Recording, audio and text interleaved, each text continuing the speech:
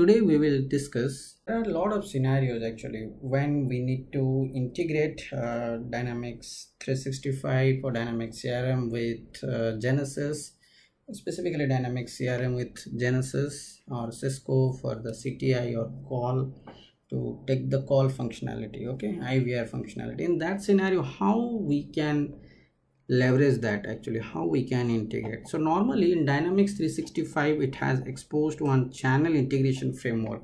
If you see this document, it has mentioned Dynamics 365 channel integration framework. It has a guide. You can refer this guide also. Let's say if you think what exactly framework 1.0 and 2.0, because there are two things, framework integration framework 1.0 and 2.0. so if you read this statement, it has a comparison. So if you see specifically what is the difference between these two, you can see you can use framework 1.0 to integrate provider of the organization is using any of the single session Dynamics 365 model driven apps. You concentrate on this statement, single session Dynamics 365 model driven apps, then you can consider a version 1.0. But if your organization is using multi-session app such as omni-channel and this, they can consider the 2.0, okay, integration framework version 2.0. so this is how the basic difference between framework version 1.0 and 2.0. okay, even though you can integrate channels using telephony, SMS and chat channels with any of the single session apps to have a immersive experience. So this is how the basic difference between framework 1.0 and 2.0.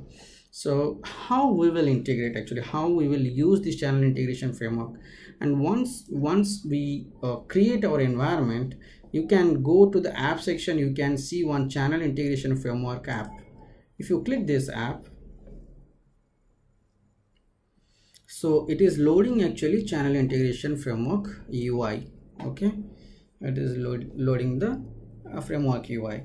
So as per this integration framework, it is asking the channel providers information need to be entered, and if I click on new, so it is asking certain informations, right? So let's say this is what is the name, what is label, what is channel URL, how it will behave, channel order, and all these things it is asking. So this is how you have to fill all the details, where you will get all the details. And if you go here, I open for the Genesis, for example here Genesis for channel integration framework, what it is mentioned, it has clearly mentioned, it has given a documentation. In this documentation you can see the steps actually. okay, so this is one of the things. okay, we are concerned about this. You can see this parameters, it's mentioned name. We have to enter a specific name. But let's say you have any organization, once we have let's say you have any organization, in your organization there is some name or unique name, something when Genesis team will provide. So then you can enter the name here. Let's say this is demo.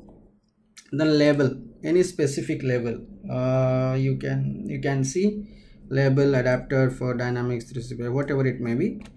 So it will provide the name.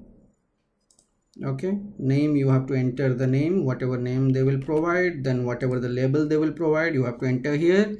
Then channel URL, they have a specific URL, you have to enter the URL. It's not exactly, it's a standard, it's defined here, but you will get a specific URL from the Genesis team. okay, you need to enter the URL here, the specific URL. Then okay, it's asking, it's not invalid URL because it's standard, there are some parameters are there, so you have to enter the URL here.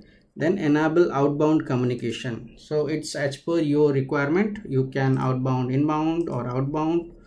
So if let's say you want to enable outbound, yes, you can make it yes, outbound as well. So channel order, that you have to specify here. It is mentioned channel order 1. So you define here channel order 1, you pass the channel order. API version, whatever the version it is asking, let's say it's a 2.0, it's 1.0 version currently. So 2.0 also similarly you can create you can use CIF 2.0 as well. And enable analytics, yes or no, you define whatever it may be. This is not required. Trusted domain, if you have any custom parameters, if you want, you can pass here.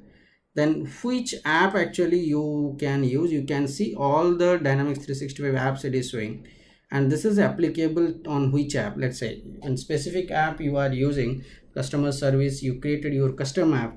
Let's say my app name is training demo. So in training demo, you can select your training demo new app, then you use that app to use this channel integration framework. Let's say whenever it will load, it will show the framework iframe at the side here. Okay, so that you can get the call functionality, all the icons, okay, on the toolbar for the CTI. So this is how you will select the app. Then after that, any specific role, means you want to define what are the roles will get this feature, so you can define those roles also. Okay, so all these things once you filled up, then you save, and now you are good to connected your channel integration framework to communicate with the specific CTI application with Dynamics 365. And let me show you actually here. This is for Cisco. Let's say you are using Cisco also similarly, you can see channel order 1, then what is the URL, name, label, so all the same template actually you can see. So those informations you have to pass here, channel integration framework. So it will communicate Cisco or Genesys, it will communicate to the applications. So hope this is helpful. Thank you.